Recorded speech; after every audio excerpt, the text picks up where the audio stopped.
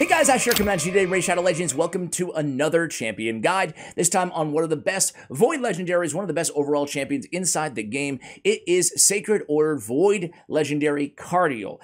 He's an amazing champ. What I normally do in these videos is I try to see, okay, what's a champion that I'm actually using, right? I try to start with champions that I actually use, at least in one place where I'm trying out one place in the game. And then I make sure that there's enough requests in for those champions. Try not to share champions that nobody cares about, at least right now in this channel.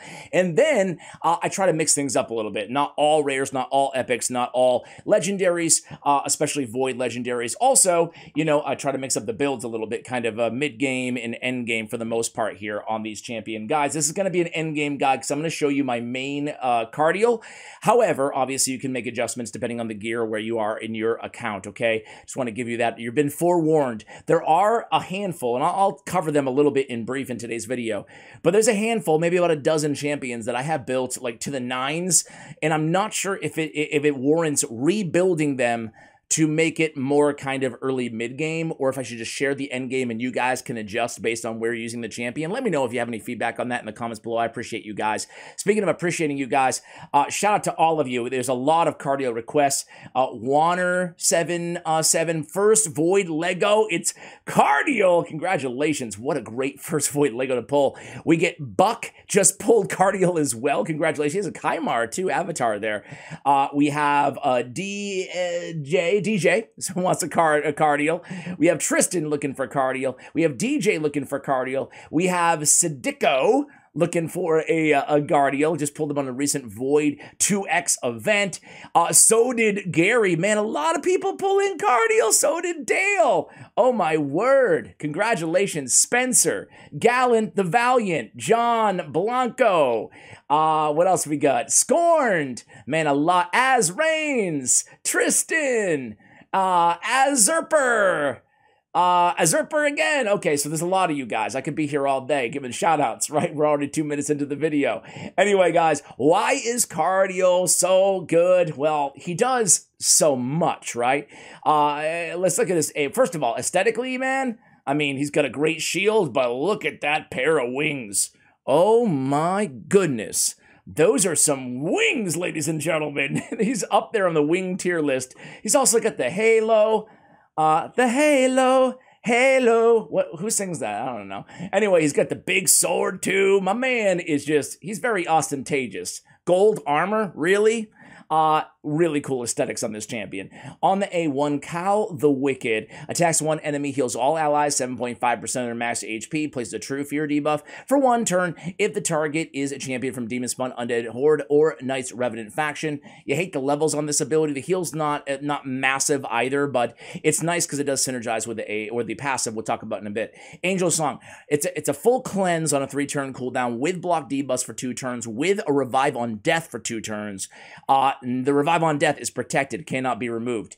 Dude, talk about an insanely good cleanse ability. The cleanse and the block debuffs for 2 turns on a 3-turn with the revive on death that is, again, protected. Very good for the arena, but it's really good, I mean, almost anywhere in the game, right? It's a great ability.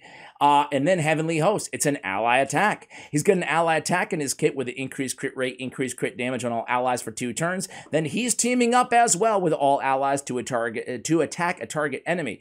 Decrease the cooldown of this skill by 1 turn if an enemy is killed from this attack, which is often the case in the arena or in random waves, which is really, really nice, essentially bringing it down to a 3-turn cooldown. A lot of people forget about that reducing by 1 turn. It's a really nice, but kind of subtle addition to an already OP kit. Fiend Warden. Allies receive 20% less damage from champions in the Demon Spawn, Undead Horde, Knight Revenant faction. Let's stop right there, right? It's a really, really good damage mitigator. Even in like live arena, if you're into live PvP, right?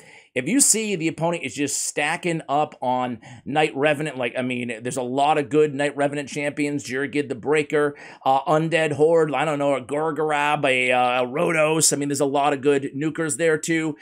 Demon Spawn as well. I mean, bring him in and you get 20% damage mitigation out the bat. That's really, really good. Out the gate, out the bat, off the bat, out the bat.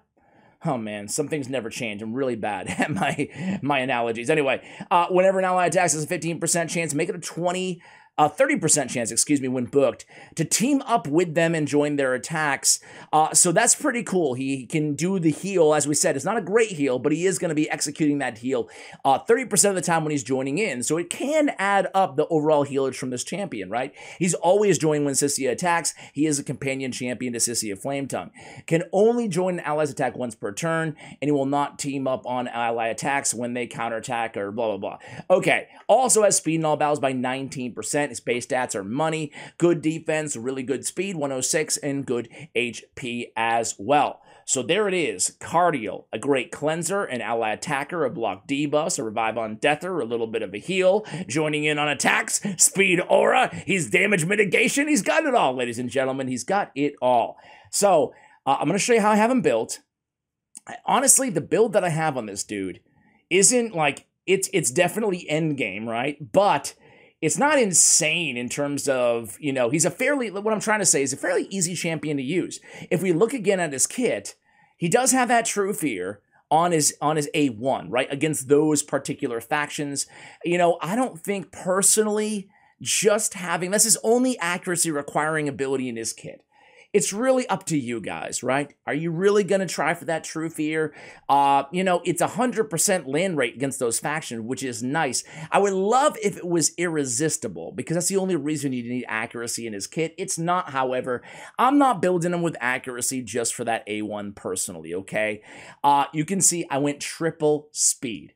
For me, he does so many good things that I'm just going to keep it really basic with you guys. I want him to go as often as possible. I want him to be super fast.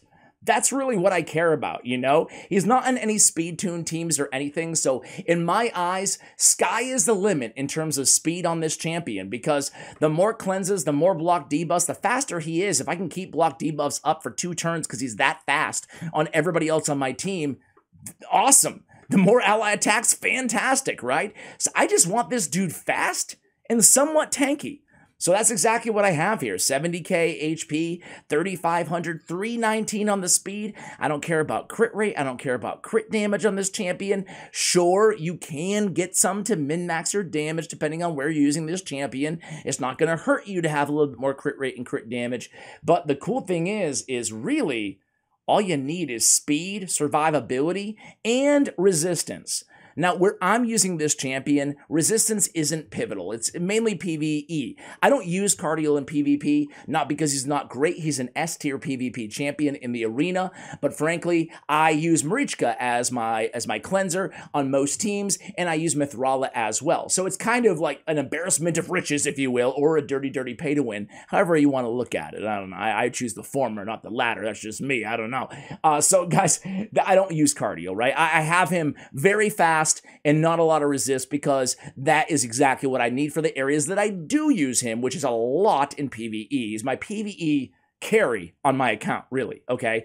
Now, why would we want his resist high or higher? Really anywhere, PvP as well, but especially for PvE as well, but especially for PvP. Because he's a cleanser with block debuffs. The last thing that we want is for Cardiel to, you know, get CC'd by whoever, a Ragash stun, an Astralon stun, an Abyssal Gaze from a Kymar, right? We don't want him to get CC'd. So I would not be afraid of going really high on that resistance, especially if I was focusing on PvP with this champion. I think I've made my point. Just for an arena build, I would go higher on resist and probably higher on defense. Those would be the changes. I'd sacrifice a little bit of speed, okay? However, we have him in a pretty good all-around build, just fast and tanky. We do have resistance on the banner. I already talked about the importance of resistance on this champion. We have defense with some more resistance on the amulet. We have HP on the ring. I don't even have everything ascended. I said it was an endgame build, but frankly, when you look here, I don't have everything glyphed out, and I don't have, you know, I haven't really worked on any of these ascensions. So let's go ahead and see what we get here. Why not, right? HP percentage, fantastic. I just farmed some Sand Devil overnight, so I'm actually stocked up in oils for the first time in a while. I'm loving it.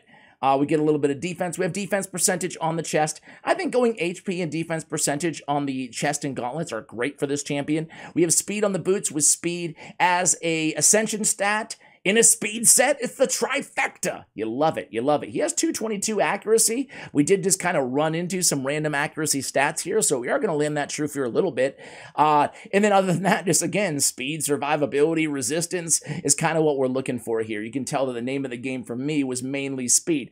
I do want to say that the new set, if you are lucky enough to get your hands on any of this stuff, it's a, it's hard. The Righteous gear, it's really the Forge Pass type stuff, right? But Righteous is very good. Probably the best set, I would say, in a vacuum on this champion. We're getting speed and resistance. We talked about how valuable that can be. So frankly, when I have a little bit more time on my hands, I might go in here and try to get at least one Righteous set on Cardiel as well. Could probably do that in today's video, but, we don't want to elongate it. Probably boring for a lot of you guys. You'll notice on my blessing, I have Phantom Touch. Why would I go with a rare blessing on a Void Legendary? Simple, because he's an absolute carry on my Fire Knight team, and I really want to get that extra hit on that A1. That's really a weakness of his, only one hit for that particular dungeon, especially on Fire Knight Hard 10 or whatever, which is, again, we're really leaning on this champion heavily. So I really want that Phantom Touch on all the champions there. Now, other than Phantom Touch, there's a number of different ways you can go. I like Lightning Cage on this champion, right? He's getting right on a 3-star right now, which we have him. Gains a lightning orb stack whenever an enemy receives a buff or has their turn meter filled. Whenever a champion, when activated, lightning orb stack randomly protects one other active buff from being removed, stolen, or transferred. Okay. Obviously, his revive on death is already protected. That's great. But I also want the block debuffs protected as well. And again, he is bringing the increased crit rate and increased crit damage as well, but that's on all allies, not himself. He's not a massive damage dealer type champion, okay? But anyway, those would be the options. Personally, I love Lightning Cage. I love, let's see, what else would I go with on this champion? I wouldn't go with Temporal Chains because of the resistance issue, nor would I go with Polymorph for the resistance issue, nor would I go with Brimstone. I would probably go Intimidating Presence or Lightning Cage if I didn't have Phantom Touch personally. Masteries on this champion, we did go with a very, very just kind of old school traditional support damage dealer type mastery selection here. Offense literally just coming down crit rate, crit damage, and hugging the left-hand side down to War Master. And then the support side of things, trying to get a little bit more bang for our buck with the healage, Lay on Hands, Healing Savior, coming down to Merciful Aid. Lasting Gifts is great on this champion, as well as Spirit Haste. We did pick up Lore of Steel because he has 3 speed sets on him. Lore of Steel does also work with Righteous, so if you want to go that route, go ahead and invest in Lore of Steel. The other set that I would encourage you guys to consider for Cardiel is, of course, say it with me, the set that I say on every great champion in the game, Relentless, right? So Relentless specifically is very, very good on Cardiel as well, getting those extra turns for the same reason that we want them very, very fast. So that's the build. Those are the masteries. Those are the skills. I think that we covered everything. Let's go ahead and see where I use this dude, right? Cardiel, Cardiel, Cardiel. You are good. Now, in terms of the speed, again, I know the speed is super, super fast, high, and likely most of you are not going to be able to reach that threshold, right? But I do want to, reiterate that that's not required. It's not, this team is not speed tuned or anything like that. My philosophy is my best champions, I want to make them as fast as possible unless otherwise speed tuned to be slower. So that's what I did with him. This is the squad here. I've shown this team before. I'm not sure about on this channel, but on my main channel I have. I want to show you the team setup really quickly here. Cardiel's coming in. You'll notice extra speed on him because of my Great Hall, okay? Just take that into consideration. Cardiel's really basic. We're not going to use Angel Song or Heavenly Host in the second round, and then we're going to open with open with Angel Song, and then prioritize the Ally Protect on the third round. Valkyrie is going to be kind of the same thing. I'll really quickly show you just in case you want to make a team kind of like this. He's not going to use his Blight. He's going to open with his A3. Cardiel's not going to use his Sealed Fate on the last round, and Cold Heart on the last round is only going to use her A1 in Heartseeker. So this is Fire Knight, Heart 10 team. Let's get it, guys. Let's get it. I'll come back to you when we actually get to the Fire Knight because the first 2 waves actually take a long time and they're really boring. All right, guys, here we go. At the Fire Knight, 21 ticks on this shield. So as you guys can see, the way this team works is Cardiel's going to go. He started with the Revive on Death. You can see is protected on everybody. The big counterattack comes in, and now you'll see we're going to go ahead and chip that shield down, right? So everybody goes in with their counterattacks. And he goes in with the ally attack, right? So everybody's going in, and immediately that shield goes down. That's the power of Foley and Coldheart, right? With all of those hits on their A1s inside their kit. So now at that point, and plus the increased crit damage, increased crit rate, really helpful. Increased crit rate, especially even himself, it helps him out a little bit because he's nowhere near 100% crit rate. So it's nice that he has that in his kit. Moreover, the increased crit damage, really beneficial, especially on like a Heartseeker ability. So that shield is back up, but hey, now it's down. Coldheart's also bringing that heal reduction there. So you'll see, just look at the tick on, like, compare, like, I don't know, a Foley who's at maybe a 210 speed or something. I don't know, 220 in that neighborhood, right? Compare the turn meter fill of Cardiel and just having him this fast and just how much, again, another ally attack in there. Now that one ideally probably would have went down before the Fire Knight's shield went down instead of while it was down, but hey, it still results in more damage. We refreshed the heal reduction as well. It's nice. So you got to be kind of careful, but that's why we have Valkyrie on the team too, right? She's going to make sure that she uses that shield. And hey, if the Fire Knight comes in here and kills somebody right now, we of course do have that protected Revive on Death. So this is the team. It's not the fastest team in the world, but hey, I think, for my money, I don't think it's even close, really. I think the Fire Knight Hard is the most difficult dungeon out there in the game. What about you guys? Would you put Shogun or Sand Devil, Iron Twins, or Ice Golem Hard in the conversation? Very curious. Maybe I should have a poll, a community tab poll on that. It's actually a pretty good idea, Ash. I don't mind if I do. Be on the lookout. So the nice thing about this team is, I want to say it's 100% success rate. I may have lost and didn't realize it at one point, but I've been running this team now for a month or two, maybe 2 months, and I can't recall ever dying. Once in a blue moon, if 15% crit rate on Fyro, the Fire Knight or whatever, once in a blue moon, he might kill Coldheart, right? You can see that she's like the squishiest, obviously, out of everybody. But even in those circumstances, one of two things will usually happen if that does happen. Number one is she'll have a protected Revive on Death on her. He'll pick her right back up, right? Especially with him being so fast, you know? Helps keep that up more often than not. Lasting Gifts obviously can proc for 3 turns as well on that Revive on Death. It's really, really nice. Number two is as long as that heal reduction is up, we will be able to still win the fight, right? So here he goes, and it just happened. It just perfect. I mean, not perfect, but it just happened, and it wasn't up. So it does prove, kind of to my point earlier, that sometimes Coldheart does die, and it's not the end of the world. Her main job, obviously, the quadruple hit on the A1, but also that really valuable heal reduction for this particular boss. So all we need is a few more hits or one more hit. Maybe we can even get it down right now. It's not the cleanest run. It's pretty sloppy, but we still got the job done, and I'm always here to give you, you know, a real result.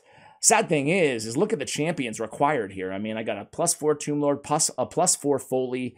Coldheart, which speaks to how good Coldheart is, a rare champion just chilling with all these OP legendary champions, right?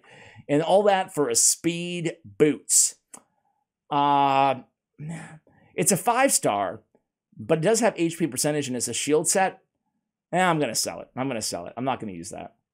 I don't use shield that much at all after bolster. All right, guys, so Phantom Shogun's Grove. I could sit here and show you all the other areas I use this champion as well. Frankly, there's a lot, right? Eternal Dragon. We have Celestial Griffin right now. I'm using him in 2 Doom Tower areas. There's so many areas in the game this guy shines. I don't know how you guys feel about Shogun. I asked you a little bit earlier about the dungeons, what's most difficult. It's weird, man. I think it's really corny. I don't know if a better strategy has evolved out there, right? But to me, it's about like throwing in as many cleansers as possible, really, a Geomancer, and as many High Awakenings as possible, right? It's a super pay-to-win dungeon. at its core because of the Purge the Shadow, right? There's also Awakened Weakness where you do damage mitigation and more damage depending on your level of Awakened, right? But it's really the Purge the Shadow. Whenever an Ascended champion uses a skill, decreases the shade counter is decreased according to the awakening level on the champion who used the skill. So basically my strategy is super corny, but I basically only stick high awakened champions in there. I mean, even if I had a rare, like a Reliquary Tender, someone with a nice cleanse, at a high awakening, I would use her, right? So that's like the only reason I have a Mausoleum Mage in there is because he's a 6-star awakened. I think I have Mithrala, I want to say, at a 5-star as well, awakened. So, I mean, the name of the game is a lot of cleansing. Revive on Death can be handy at times. Ally Attack is certainly really handy as well.